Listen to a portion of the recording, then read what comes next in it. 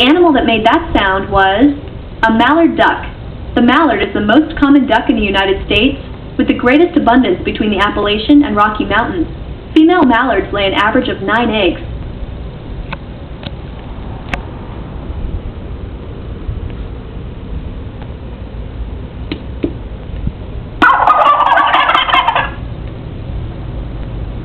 The animal that made that sound was a wild turkey.